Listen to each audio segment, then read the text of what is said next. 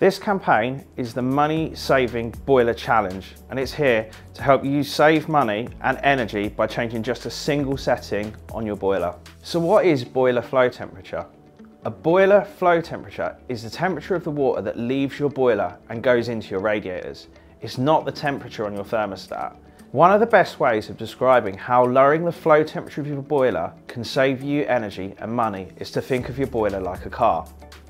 Imagine driving down the road at 30 miles an hour in first gear. The revs will be really high and you'll be using a lot of fuel. This is the way that many people have been running their boilers for years.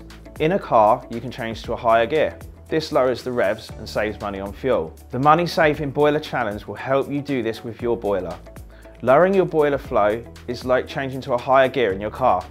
It helps reduce the amount of gas used, but can still maintain the speed, or in this case, the temperature of your home.